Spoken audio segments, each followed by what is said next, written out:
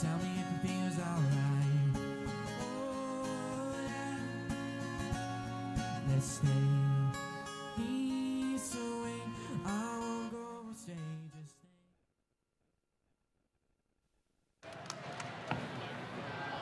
stay. Hi guys, welcome back to the MyM BUZZ stage. We are here live in Birmingham with the cast of Starsky Hutch. Woo! Yeah. How are you guys doing? Great. Anointed. Oh, do we have to call you sir now? It's not working? Do you want to hold it? Hold it up. Hold it up like that? No, your mic isn't working. Close to the mouth. Yeah. This couch is a hell of a lot more comfortable than those chairs, I gotta tell you. Well, we don't want you to get to sleep on there, though, because we have lots of questions to ask you. And first of all, it's great to have the three of you here on stage and with the two cars as well, the Torino and the Galaxy. I think that's a first for the UK, is that right? I think it's the first time the three of you with the two cars have been here in the UK. When they accompany the cars, I think. Cars are more popular in the evening. The cars are more popular than you? Yeah, we're just window dressing for the cars. We go along with them. Wherever they go, we go. Yeah. That's how it works. And who's been driving then? Who's been doing the driving then? Oh, I have no idea. It wasn't me. Here we go again. Well, certainly, I think it has to go by the mouth. Well, you guys are certainly jokers, and you actually, I guess, were a true bromance before the word even existed. Star Wars. I'm not doing it. Well, you're doing it. I'm blaming both of you. I'm not doing it. I've done it. But yeah, so you guys were the true original bromance, I guess. Oh, we were? I think so. What do you guys think? Oh, you're not impartial. But I mean, how much of that, you know, especially with things like the teasing about the cars, how much of that was you guys ad-libbing? Well, yeah, it wasn't teasing though. What would you call it? He was really pissed off about me having that car and driving all the time. I wouldn't get caught dead in his car. And he was always trying to get a ride. Yeah. And if Huggy Bear had his own car, what would it have been? Oh, yeah, what would A it be? Volkswagen. I don't know. You know, Huggy was a survivor, so if it meant taking the bus or, you know, a car or anything like that, I don't know. I have no idea. You know, everybody said it would have been a pimp mobile or a Cadillac convertible, diamond in the back, sun rooftop, digging the scene with the gangster link. And an 8-track. And an 8-track.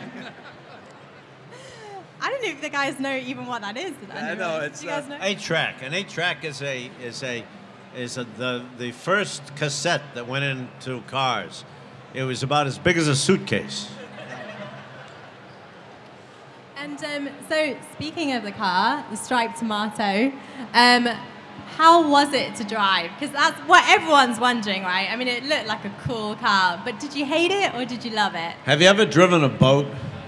No. Who out here has driven a boat? You know what I mean. It was, it just kind of, you know, melted from one side of the road to the other. And I also know that you've also been in the cameo, or made cameos in the 2004 remake, well, both of you. So did they consult you at all when you remade that, when they were remaking it? Ben Stiller and Owen Wilson, did they ask you about playing the roles? Oh, yes. Yes, they did. They did. I didn't tell them a thing. Because is that why they played it so differently then, I guess? No, they played it differently because it was a different time and it was a different situation, and because rediscovering the chemistry or creating that is really about luck. Yeah. It's nothing more than and everything about that. So when you guys were going for the roles of Huggy and Starsky and Hutch, did you guys do some sort of chemistry test? Yes. Because they have those, right? In TV He these kissed days? me. Love at first sight. It must have been a good kiss then. He is a good kisser. Don't look at me like that. And I didn't have to kiss any ass. No, that's not what you had to kiss. No. And if you guys had to describe each other's characters then, what would you say about each other?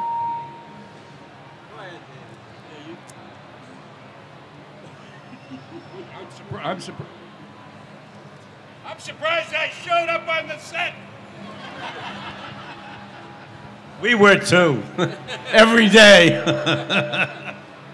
I was just amazed. You know, when you do something like that, you're just doing a job. And One, two, three. I was just happy to have a job and to be with these two guys and watching them do their thing. I was just as enamored with the opportunity every day to come in and just have fun and getting paid for something that I love to do, you know, so it's cool. And Huggy was obviously a really popular character. So why do you think he was so popular? Well, you know, I didn't know that. You know, I didn't know Huggy was popular. I probably would have asked for more money, and I probably wouldn't have gotten it. But, you know, this is after the fact. It's after the fact that I could be sitting here, and we could be sitting here 42 years later because of something that we did that was interesting to people and touched a chord. So, you know, the rest was sort of like just luck and life and who knows what. Well, as you're saying, 42 years later, you have lots of fans of the show. But what was it like at the time? Was there much of a fan response when the show was on TV? Well, not initially. Initially, we didn't even think it was going to go past the pilot stage. Did we? No, I know. We were sitting up in front of you and I were standing up in front of the little theater at Fox. Yeah. And they were screening the pilot. And I turned to you and I said, thank God this isn't going to be a series. Uh-oh. And when you were filming, one thing I was wondering is, who did the stunts? Did you do them yourselves? And who was the best and boldest when it came to doing the stunts? That's a very sore question. You got to be careful about that. Well, how many stuntmen did you put in the hospital? We each did a lot of our stunts. Yeah. No, the key really about doing stunts is well, number one, we had two very, very good teachers who doubled for us all the time. And they also taught us a lot about stunt work. So and the idea for a stunt man, for the guy who does the stunts, is to take the actor as far into the action as possible and bring him out as soon as possible.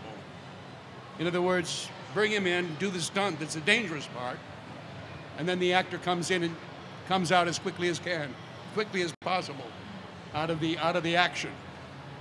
And that's what these guys were particularly good at. Finally, it came to the time where we could do a lot of our own stunts. And, you know, you live and learn as you go, because you always think you can do more than you can really do, and you pay for it. Is there any particular that come to mind? Well, there's one scene in the beginning of in the pilot where I jump off the wall.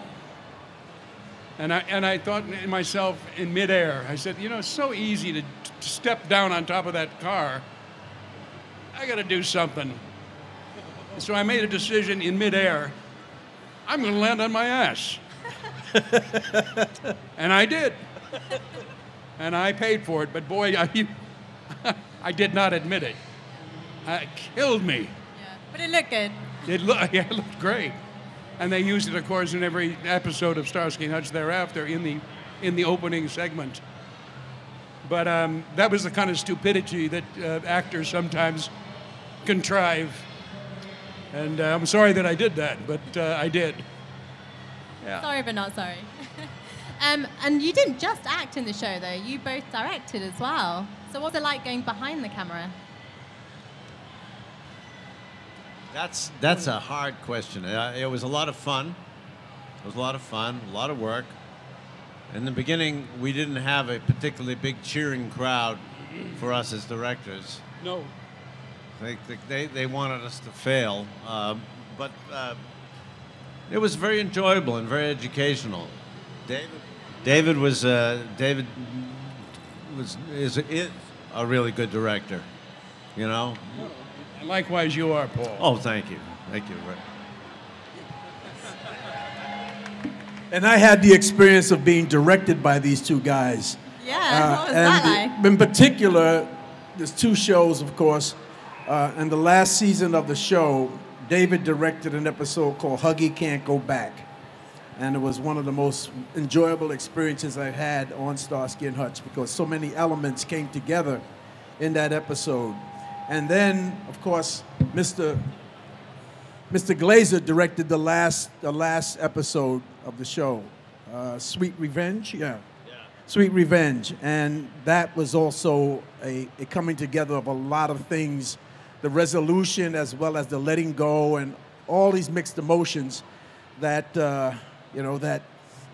having the experience of being with these guys for those many years, well, in a way it was quite emotional, but the fact is that these guys were two sensitive and caring actors who also have the ability to transpose that to actors in directing medium. My first experience in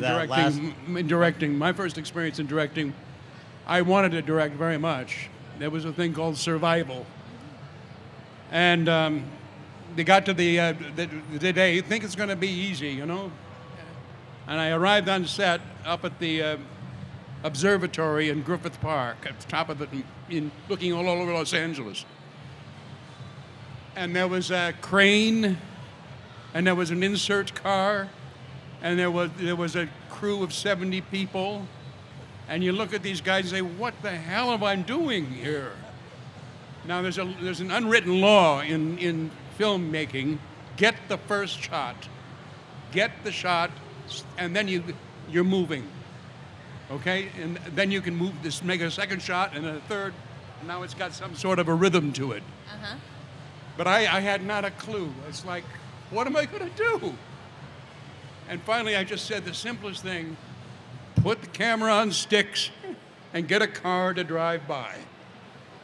And that was the opening shot. And I got that and I said, wow, that's like Gone with the Wind, you know. And then you were behind schedule. Then I was behind schedule at that point. That's the other thing you're always up against in television, or we were then, certainly. And that is you have limited time and you've got to get a lot of stuff done in limited time. And Starsky and Hutch was shot in mostly 7 days. And which today is unheard of. Yeah. Today they take 10 days. And, yeah. And the shows now our show is actually, without the commercials, 48 minutes long. They say it was an hour show, but it was 48 minutes. Now it's 44. Is that right? Mm. I've been in the UK for so long, I don't know how long things are. 48, it's 44 minutes now. Yeah. Boy, that tells you how commercials have taken over, you know? Well, they got to pay for it somehow. Well, they're making money. I feel like we're talking numbers now. And speaking of, you guys made 92 episodes in the end. 93 hours. Well, I think it was the 93 including hours.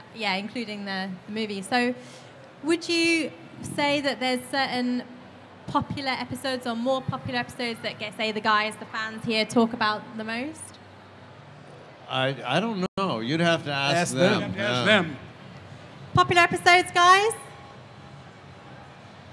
You really love the show that much, huh? You love them all, right? Not everybody talk at once. There's Too shy. But we are going to come around and give you a chance to ask some questions in just a moment. So just think of your questions, stick your hands up, and I'll be right to you. But before that, I've got to ask, because talking about making television, certainly now there is a bit of a trend to remake old shows. What do you think it would take to make Starsky and Hutch in this day and age? A time machine. You know, Paul and I had an idea that we were talked about for a while until the other show happened, you know, and that was to pick up Starsky and Hutch on down the road, 30, 35 years later, when they're just too old to do the running and jumping and all that kind of stuff. Yeah. And they don't necessarily see eye to eye on much of anything, except there's a situation that draws the two back together again. And I think to watch something like that happen, you know, as you know it from the show, and then to take it down the road to see what happens to these characters 30, 35 years later. See the bromance still That would have been fun. And what would Huggy be doing in that? Oh, he'd be dead. You know, I'd either be dead or the head of security at Las Vegas doing some kind of undercover work to pick out cons and people who are shady. Wait a second, that's my job. Well, you know, I learned a lot from you guys. He's going to take your job from you. That's the sequel. I'd become a doctor. Dr. So- Starsky. Dr. Starsky. What kind of doctor? No, in front of these people, you don't. Don't even go there, okay? Okay, on that note, we are going to go to the audience. So, guys, please stick your hands up and we will come and ask you.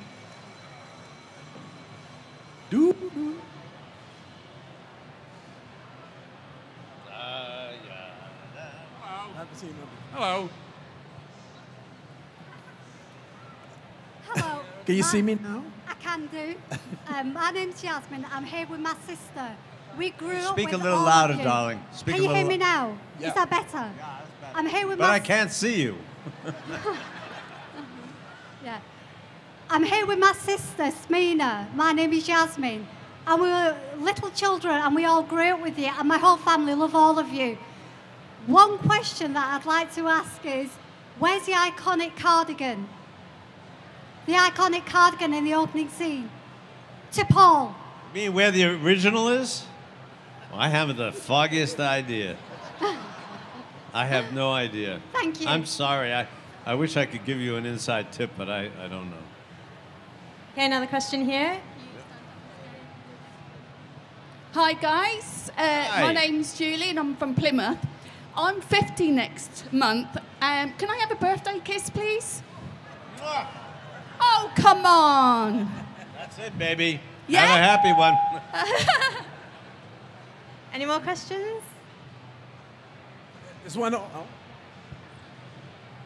Hi, my name's Darren, and I wanted to ask each and one of you about the audition for the show, your very first time you heard about this show, and the actual audition the first time. Can you talk about that as individuals and how it went?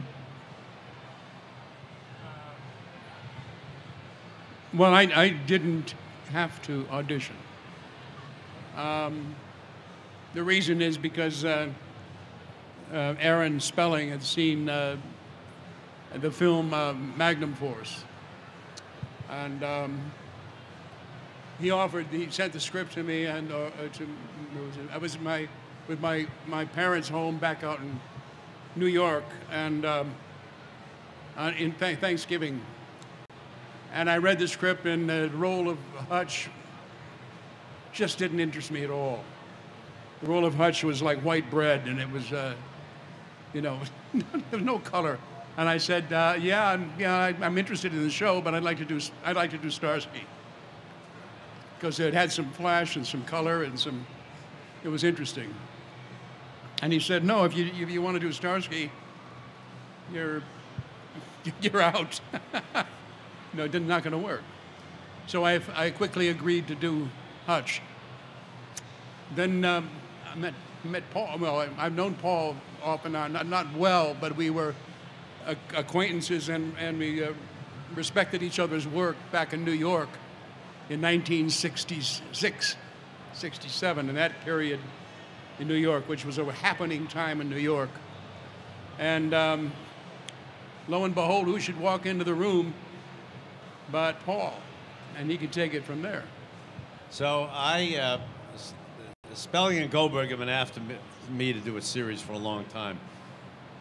And when I read the pilot, I thought, well, this will never be a series. It'll probably be a 2-hour movie and like that. And when I went to the audition, because I had to audition, I didn't have that kind of an in.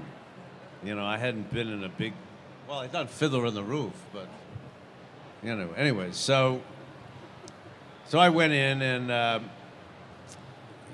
I sat down on the floor because the room was very crowded. You sat at a table? No, I sat on the floor in the little building, the writer's building. Oh, okay, yeah. And then the secretary woke me up and said, "Are you here to audition?" And I said, "Yes," because everybody else had left. So I said, "Okay." So I went in there and I sat down and I was very hungry, so I took a couple of walnuts from my pocket of my cardigan. But we had it in a table. It was in a dish on the table. And I cracked it open, and I started reading, and I got through a page and a half, and they said, "You can stop right there." And I said, "Thank you very much," and I left. Well, we used that nut back and forth. Yeah. Remember? He said, "You know, can you give me that piece? Can I have that piece?" Yeah. And we went back and forth while the scene was going on. Yes. And so it was like that immediate sort of, we want to call it chemistry, was obvious. And they said at the end of the period when he left, "These are our guys." So that was that. Now you want to go on there? Me? Well, for some strange, curious reason, people didn't have a handle on what African American actors could contribute to television and all of that. And I was a young, hungry actor in New York. I did a film called Cross 110th Street with Anthony Quinn, Tony Franciosa, and a couple of other guys, and a guy named Dick Ward, African American actor, and the guy who directed that movie his name was Barry Shear. And it just so happened that when I got to LA and I was looking for work and all of this, I heard that Aaron Spelling wanted me to come in, and because I was recommended by Barry Shear, who directed the movie Cross 110th Street, to play this role. It was just one little scene in the pilot, and I didn't even know what a pilot was. And I would just do a little, you know, and I came in, as you see in the opening credits, you see me come in the theater, look around, and then I eventually sit behind or in front of these guys, and I give them some information, and they had the walnut passing. Well, we had popcorn in that scene, and somehow there was this passing of the popcorn or eating the popcorn, and this, I guess, chemistry was created, and they had an idea that this guy would be an addition to this story, and here we are, you know, 42 years later. They figured that it was a lot cheaper to keep us in popcorn than money. Well, I'm really sorry that we're running out of time. Oh, so we're gonna out of time. I am sorry, but I have one quick question for you before we go. Are you guys gonna be on screen together working again? That's what we want to know, right? When are we going to see you all together again? You're seeing us right now. We're on stage right now. Let's go. But, you know, working together. Well, you never know, you know? It's one of those things. It's like, that's one of the things about acting. You can't say for sure about anything, you know? And even the top box office people, they don't know, you know. You do a job, and you spend a lot of time waiting, or a lot of time doing something else. You have to, you know. Especially if you want to start out as an actor, you better find another job, because it ain't going to work like now. You're not going to get a job as an actor now. So find some other job to put, to pay the rent. Be a doctor. Yeah, and then go back to what your real love is, which Yeah. is the theater or acting, and do it. Well, we think you guys are great together. We would love to see you again together. You've Thank been you. great on this stage. The fans have loved you. Everyone give a huge round of applause. Thank you. Thank you The very cast of much. Starsky and Hutch. Thank you. Well, the feeling is mutual. Thank you very much, guys. Thank you, everybody.